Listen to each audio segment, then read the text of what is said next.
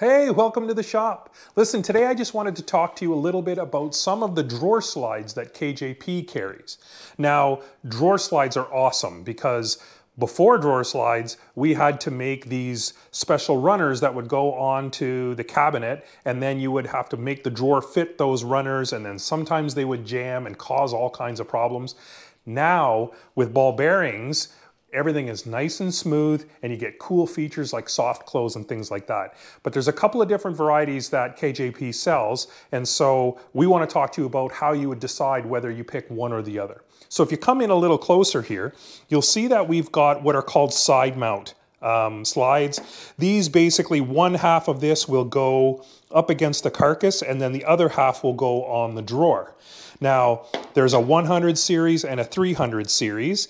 The only difference is that the 300 series has soft close. So you close that in and then it sucks it in nice and easily. They're both full extension. Okay, so that means that when you open up the drawer, you're going to get full access to that drawer.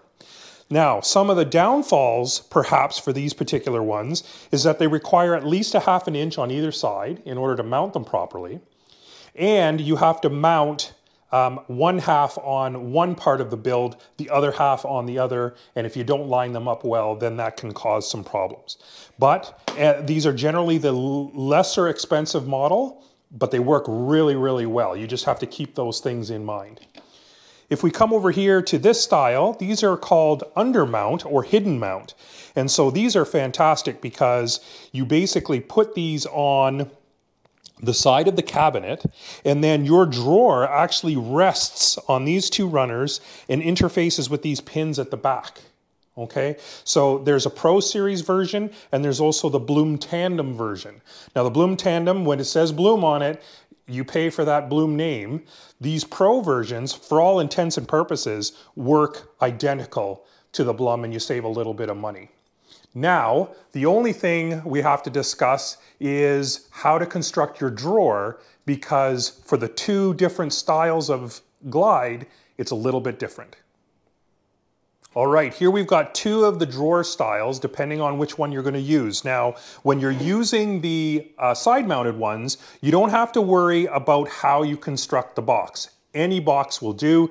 This one is dominoed on the sides and then just the bottom is tacked into place. The only thing you have to keep in mind is that you have to have a ½ inch on either side to accommodate the thickness of the slides.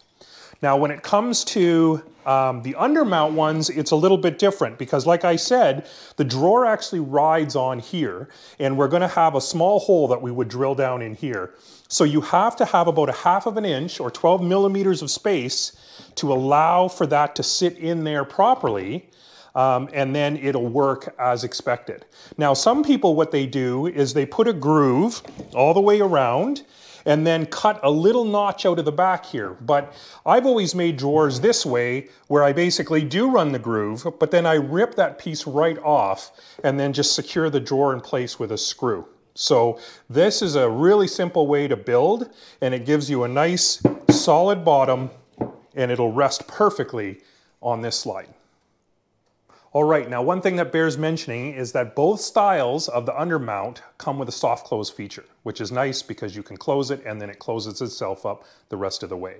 So basically you have two options. You have the side mount or you have the undermount. And then the side mount comes with either soft close or regular, all full extension, and different types of boxes in order to get it to work properly.